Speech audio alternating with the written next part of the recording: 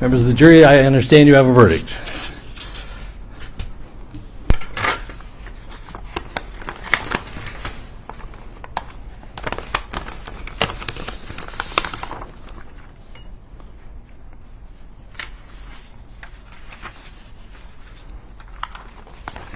Members of the jury, I will now read the verdicts as they will appear in the permanent records of the 4th Judicial District. State of Minnesota, County of Hennepin, District Court, 4th Judicial District. State of Minnesota Plaintiff versus Derek Michael Chauvin, Defendant. Verdict, Count 1. Court File Number 27, CR 20-12646. We, the jury, in the above entitled matter as to Count 1, unintentional second-degree murder while committing a felony, find the defendant guilty. This verdict agreed to this 20th day of April 2021 at 1:44 p.m. Signed, juror foreperson, juror number 19.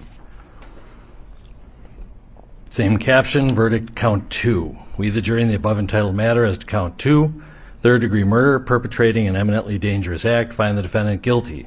This verdict agreed to this 20th day of April 2021 at 1:45 p.m. Signed by jury foreperson, juror number 19.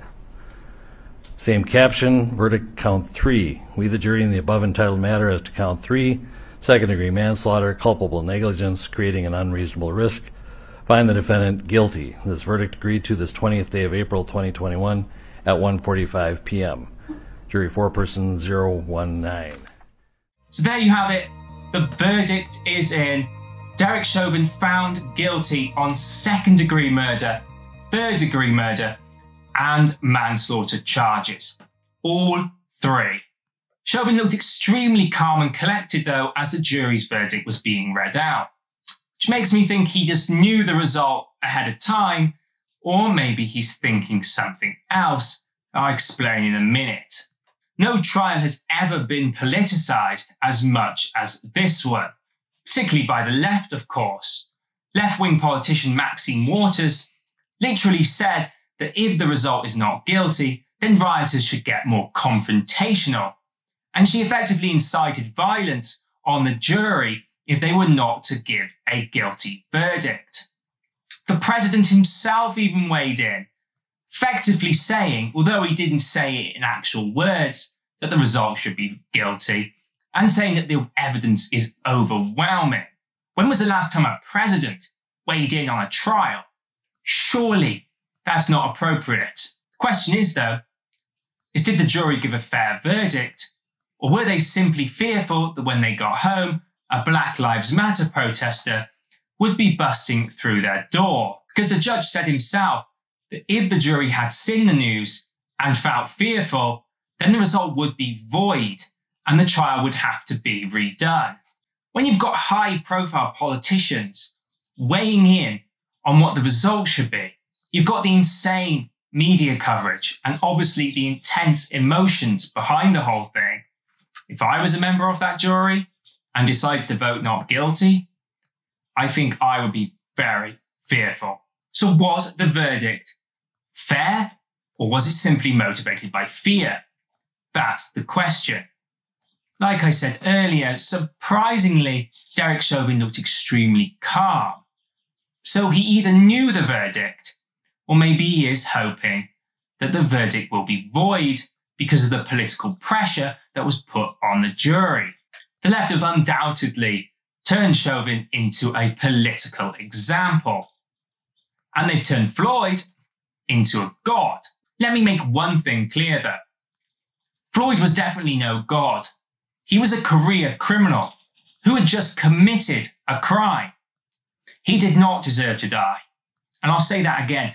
He did not deserve to die. But he was no angel. And it's not like he was just some innocent person that was randomly targeted by the police and killed. The sentencing seemed harsh to me, but I'm no legal expert, so my opinion means nothing. But many experts were expecting a manslaughter charge, but not murder, because it was difficult for the prosecution to prove beyond reasonable doubt that Chauvin purposefully murdered him. Considering that he was a career criminal, he had just committed a crime, he had a number of drugs in his system, and he had health problems, which were all contributing to his death. it did take me by surprise. Many of the left are now saying, though, that this is just the start of a much bigger movement to completely abolish the police, which to me seems the most ridiculous, stupid, and just not plausible thing. I would love a liberal to explain to me in the comments how abolishing the police does anything good. Would you really want to abolish the police when a criminal busts into your house and starts stealing your stuff, starts raping your wife and killing your children? Do you really want to have to deal with that yourself? But as usual with most things that the left preach, you can never really find logic within it.